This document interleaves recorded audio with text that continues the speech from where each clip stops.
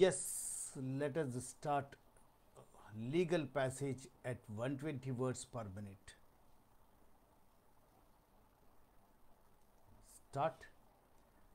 The West Bengal Restoration of Alienated Land Act 1973 contemplates in substance return of land to a small landholder in a situation such as a landholder conveys the same to raise funds to tide over financially distressed condition.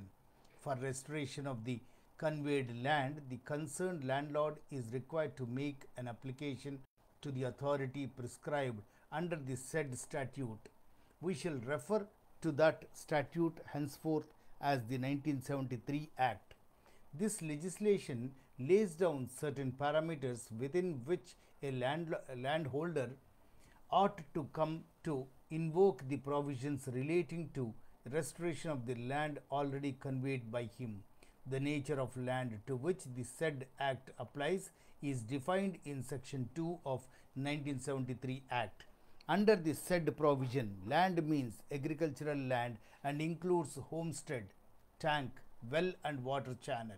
To be eligible for the protective umbrella of this statute, the aggregate holding of the transferor cannot exceed 2 hectares.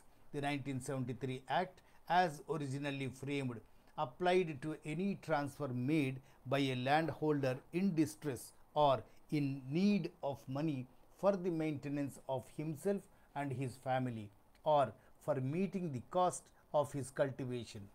There has been subsequent amendment to the Act by which the words in distress or has been omitted.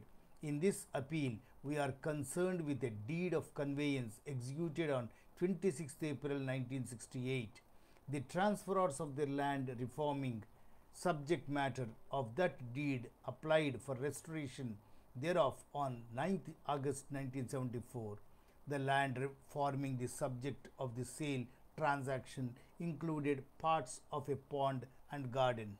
In the deed itself, it has been recorded that the first vendor was effecting transfer for buying other property, whereas the second vendor wanted the sale proceeds to be applied for repaying loan obtained for marriage of her sister.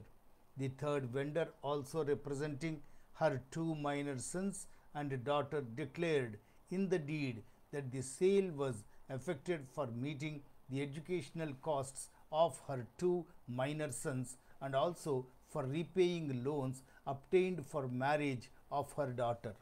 It has been urged on behalf of the appellants that simultaneous with the deed of conveyance, another agreement of reconveyance of the land was also executed by and between the same set of parties. The time period by when the agreement was to be executed, as specified in that agreement itself, was broadly 2 years.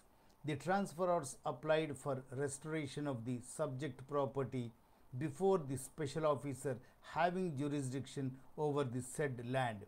It was urged before the special officer that the subject land was sold in distress and the deed of conveyance was coupled with a reconveyance agreement. Before the set of proceedings giving rise to this appeal had originated, there was an earlier round. The proceedings in the earlier round had also reached the High Court at Calcutta in its constitutional writ jurisdiction. The original transferors were the petitioners before the High Court, as their application for restoration of land stood rejected by the special officer as also by the appellate authority.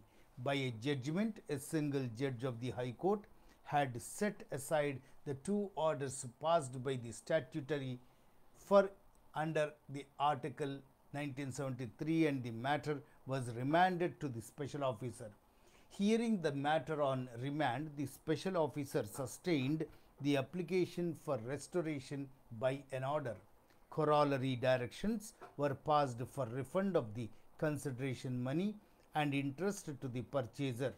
The computation of the sum to be paid to the purchaser was specified in the order of the special officer. The later authority found the application for restraint to be in order on technical points.